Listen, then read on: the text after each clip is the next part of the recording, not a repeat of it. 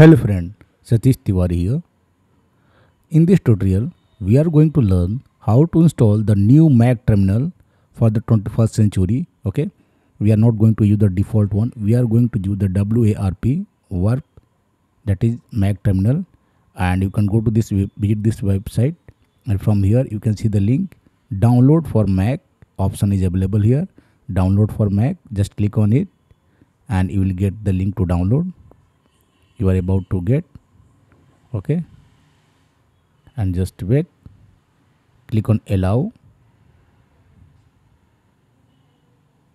and the downloading is started. You can see the downloading has been started. Once the downloading get started, just open it. Click on open, and you can see here just drag and drop in application for the installation. Okay, so once done, you can come to the launchpad and look for that new terminal. So you can see this new terminal WARP. You can open it. Click on open.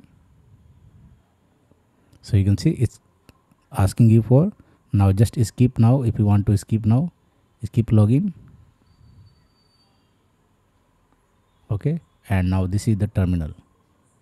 Okay, you can write your code here below. Any code. If you want to write any code, you can type below. Okay, so this is the terminal, and you can use this terminal. Okay, so just allow it. Done. Now if you want to run any command, for example, okay, just go to the website and you can see the basics command. For example, you want to install this brew. You can see this command. Okay, this is also used to run the command. So if you want to run this command, you can also simply go to that and you can paste it here at the bottom. Okay, and it will run. Okay, so the command, you can run the commands here in the background. In the background, you can maximize it. If you want to log in, you can sign up, and or you can run the command after login. So let's click on the sign up option.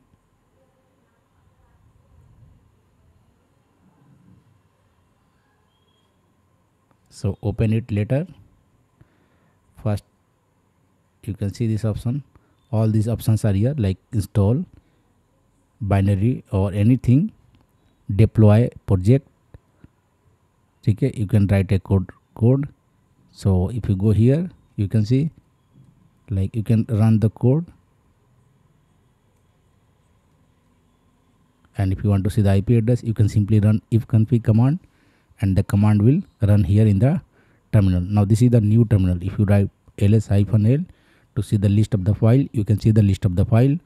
If you want to go inside the desktop folder, cd desktop, it will take you to the desktop directory. Okay, allow from here. Now you run ls command, it will list all the files on the desktop. So if there is any file in the desktop, you can see it. So in this way you can use this terminal, and this is the customized terminal, very helpful for the MacBook user. Thank you for watching.